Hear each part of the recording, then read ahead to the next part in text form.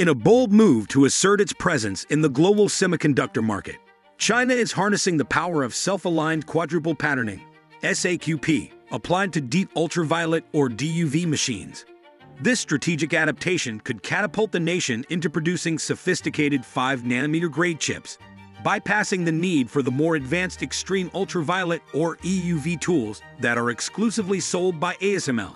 Meanwhile, Nora Technology Group, a front-runner in local semiconductor equipment, has initiated preliminary research into these lithography systems as of March, showcasing China's commitment to technological independence.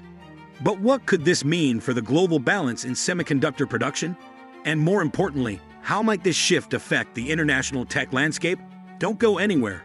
We'll be delving into the far-reaching impacts of China's latest tech breakthroughs.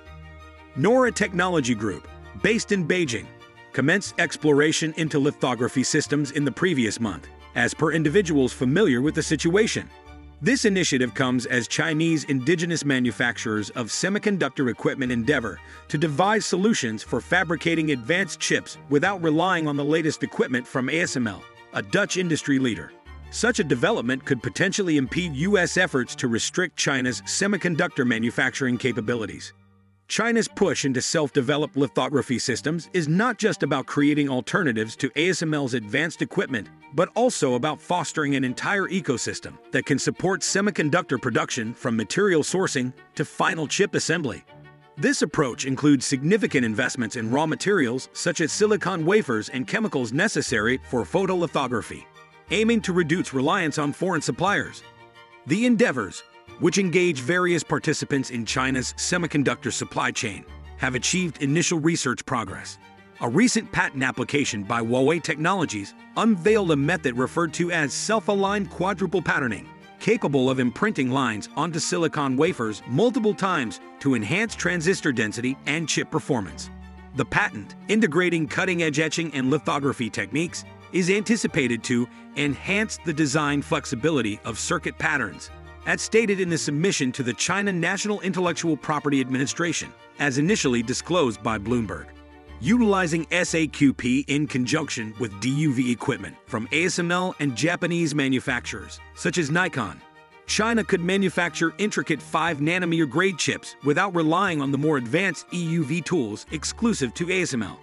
Chinese companies have been unable to obtain EUV technology, but have accumulated DUV machines in recent years, amidst concerns over potential tightening of export controls by Washington and its allies.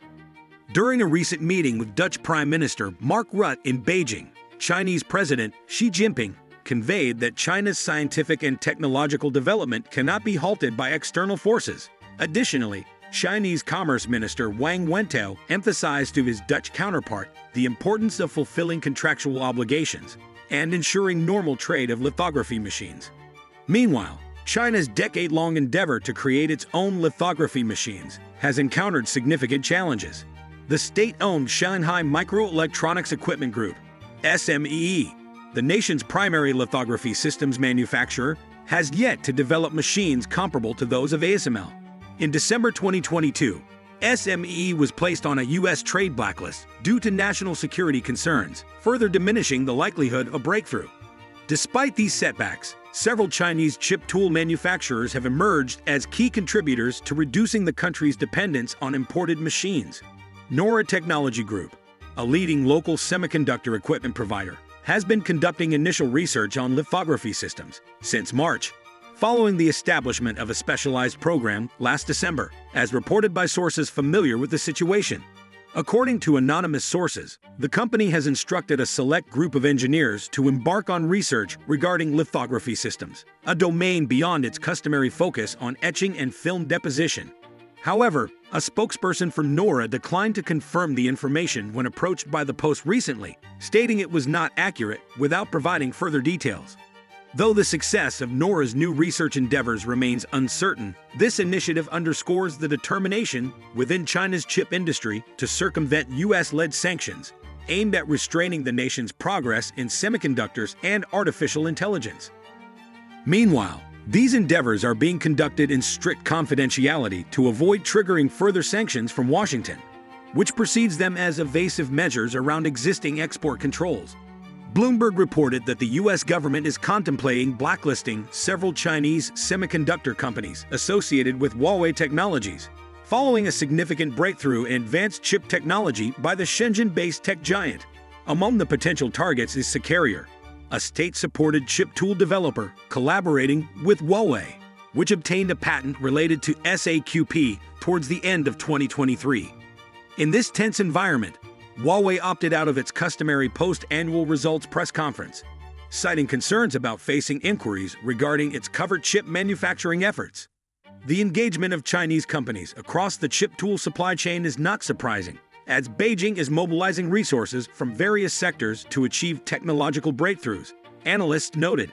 Dan Hutchison, vice chairman of the U.S.-based IC research company Tech Insights, suggested that China's SAQP research likely involves companies such as Nora and SMEE, given their expertise in etching and deposition, which are essential for lithography.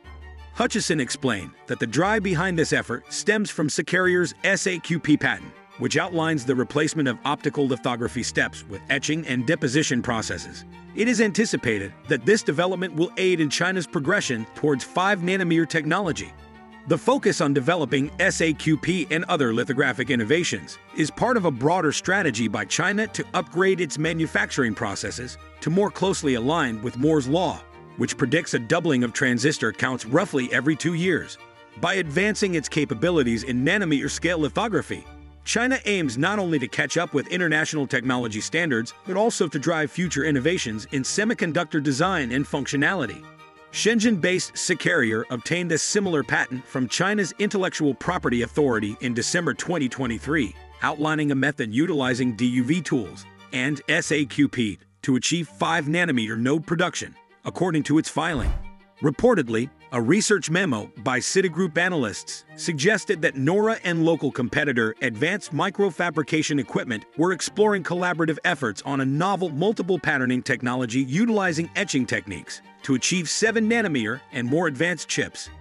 While achieving 7-nanometer or even 5-nanometer grade chips would still position China behind the cutting edge, it's worth noting that Taiwan's Semiconductor Manufacturing Company, a global leader in foundry services, produced 3-nanometer chips for Apple in 2023 and plans to progress to 2-nanometer silicon with the assistance of ASML's latest EUV machines. Despite these advancements, few are willing to dismiss China's potential, especially considering Beijing's capacity to mobilize the entire semiconductor supply chain. By the end of 2023, Nora had submitted applications for over 7,900 patents and had secured rights to more than 4,600 of them, according to company stock filings in February. As China innovates away from reliance on ASML lithography machines, it's clear that the tech landscape is poised for a significant shift. This strategic move not only highlights China's push for self-sufficiency, but also signals potential changes in global tech dominance. What do you think will be the long-term impact of China's advancements on the global semiconductor industry? Feel free to share your thoughts and perspectives in the comments section below. Don't forget to become a part of the Revel Discovery community by hitting that subscribe button to stay informed about the latest technological advancements and innovations. Explore endless tech possibilities for an exciting future.